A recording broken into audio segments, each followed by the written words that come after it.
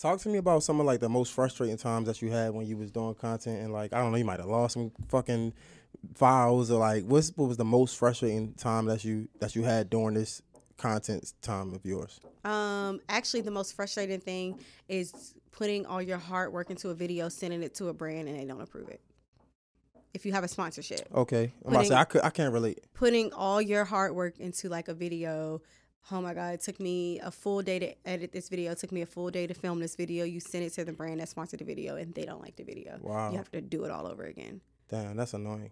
Yo, tell me about I'm an influencer now. Okay. You feel me? I had my first little.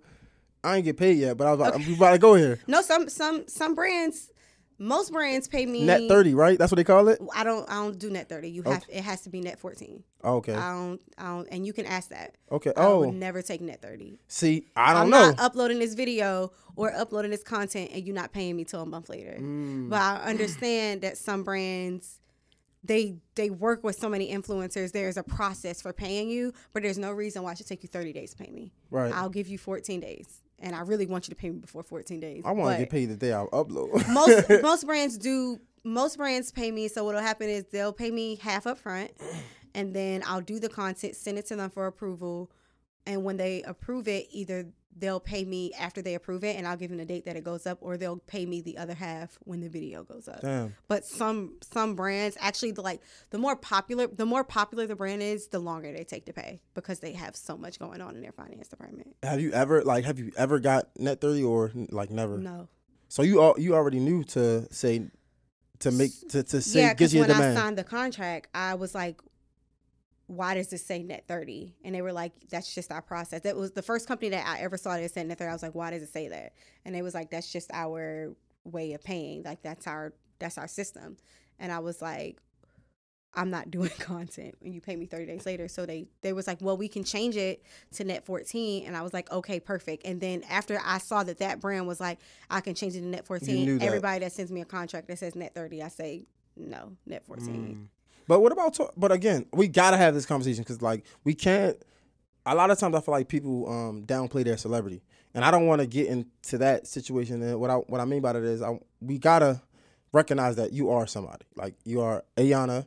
And you are somebody, not a celebrity, but my dad is a celebrity, right? But I just want to recognize. But even still, you got the numbers, right? To somebody that's just starting, like for me, right? Like that's my first time ever getting offered Were you excited? Yeah, I was excited for my I first was brand excited. deal. I was Like, very like, excited. yo, take a picture and post it and talk about the app. It was a Kraken app. Like talk about crypto and stuff. Like okay, I was very excited about my first brand deal. So, but to people that might not have as many numbers as to you or whatever, like, if they can't do net 14, do you say no or you say get it? No, I wouldn't say no. The reason why I don't take net 14 is because I have so many brands offering me. You can do that. I can say, all right, well, if you don't like my terms, then I just don't want to work with you. But if this is your first sponsorship and the brand is really pushing for net 30, absolutely. But I would say make them choose. You're not doing net 30 and getting a discounted rate because they always want a discounted rate. You can choose one or the other. I'm not giving you this discounted rate when I actually charge this amount. And then you also are waiting 30 days to pay me a discounted rate. So brands be asking for discounts? Yeah, they'll ask you for like your media kit and how much you charge for like each for like they have different things. Each brand wants something different. Some people may be like, I want 60 seconds in your video. Some people are like, I want a dedicated video, which I don't do anymore anyway. So I always say no to that. Or they'll say, oh, I just want 90 seconds to 2 minutes in a vlog or something. So they ask you to send over like your rate list, and then they'll be like, oh, okay, this was a little bit out of our range. Can we do this instead? And it's up to the person whether they want to negotiate or not. I don't mind negotiating my rate, but you're not getting the full time. So you're not going to ask me to do a 2-minute sponsorship, but you want to pay you want to pay less than what I charge for a 2-minute sponsorship. If this is what you can pay, that's fine. But now you're only getting 60 seconds. Like I'm not going to talk about your brand for 2 minutes when you're not paying the 2-minute rate. That makes sense. So how do you? First of all, dedicated video. I'm assuming that's a video specifically for this brand. Yes, is all about this brand. Yeah. Okay. At what point in time did you say I'm not doing this no more? fairly recently, actually. I just don't think that it's authentic. There's no brand that I want to rave about for 15 minutes in a YouTube video. 15 minutes? That's a long time. I mean, like the brands have, when they do dedicate, they have stipulations. When they're paying you that much money, they want like at least an 8-minute video. Damn. There's no brand that I want to sit there and talk about for 8 minutes. So it becomes, after the first 2 minutes of the video, to me, it's not authentic anymore. Like now I'm literally just reading everything that you want me to say, and it sounds like a script to me. So I don't offer dedicated videos. Yo, we was just talking about a brand in here that I might can get I think I could do 8 minutes about that. Really? No, he's talking about, you ever heard of Honey? Honey? Mm-hmm. The app with the coupons? No? Okay, never mind. It's like no? Everybody Everybody like, hell no, that ain't what we talking about. It's like a sex stimulant, I guess, like an organic sex stimulant. You ever heard of it? No. You and your girlfriend should try it. We don't need it. Y'all should try it. I'm trying to tell you. What is it? It's an organic, like, you ever heard of like the gas station pills? Like Rhino and shit like that? You heard of it, no? No. Is that for men? Yeah, right. So they got something called like Pink Panther for ladies. Mm-mm. So listen. She like, this shit just went left. I've never heard of this. In the gas station? So people, they know, like Rhino and shit like that. But what I would say is, it's something called Honey. And I was just telling them about it. And we be talking for like 20 minutes. You used it? I used it one time. You liked it? Oh my God. But what is it? Is it lube? Is it like, what is it? It's like honey. It's literally. Oh, you just eat it. Yo, it's crazy. It's an aphrodisiac. Yeah. Okay. Yo, see, I would never thought of using that word, an aphrodisiac. Okay, but. It makes you horny. Yeah. Shit crazy. Okay. You and Amy should do it. No. Yo. No, never mind. Yo, I'm trying to tell you. I can't speak for all lesbians, but we are already rabbits. I don't think that I should take anything else to stimulate me any further than I'm already stimulated. Can we take a shot to that? Yo, I can see that though. I feel like girls, I hate it, bro. Like, y'all, it's we're gonna get back to the content. But I just feel like it's a cheat code. Like, I don't like gay girls, bro. Like, cause you can just go for however long you want. Yeah, we can. Like, you can just, like me, I got a limit to my shit. Like, no. Like, girls, they can just do what the fuck they want. I hate it. So I switched over. I ain't got time for that. Oh my God. Nobody feel like waiting on y'all. That's crazy, bro. But let me get another cup. Back to the let me get another cup. We'll take a shot for that. Back to the content. Yo, how do you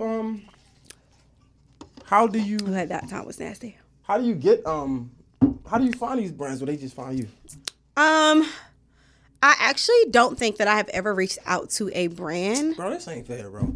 No, I'm about to tell you what I do though. Go ahead. I've never reached out to a brand for a sponsorship. I have reached out to a brand for product. It's a lot of skincare brands that I like that are actually very expensive. I'm talking like probably $300 for moisturizer type shit.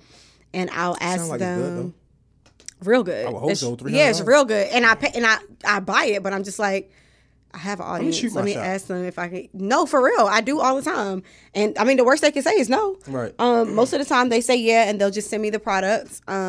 They'll send me more than what I asked for, which is good for me because I also can do like a giveaway for my followers who, probably couldn't get a $300 bottle of cream. So I'll send it out to them. I send my followers stuff all the time, actually. But I have reached out to brands, and I'll just write them and say, my name's Ayana.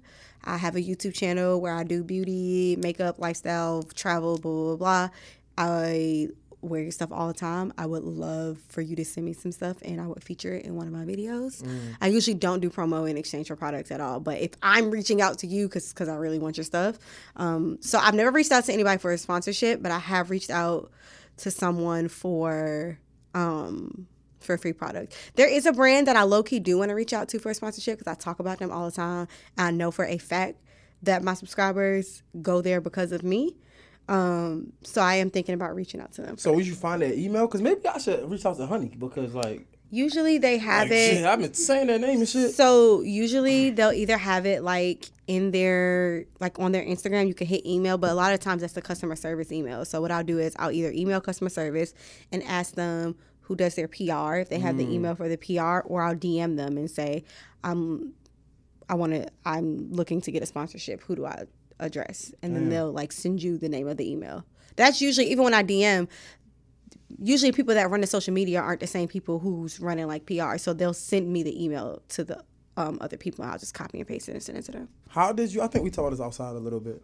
How was you able to like measure your numbers, like what you charge versus how many followers you got, et cetera, et cetera? I started doing a lot of research. Okay. I literally just started doing a lot of research. Started watching a lot of YouTube videos of people saying like what they charge. I saw like I was on like this blog one time that talks about YouTubers, and they were like showing people's rate sheet. So I was like comparing like my follower count to like them, and then also besides that, somebody having more followers than you sometimes you could charge more than them if your engagement rate is higher. I have a very high engagement rate on YouTube. I get more views than a lot of people who have.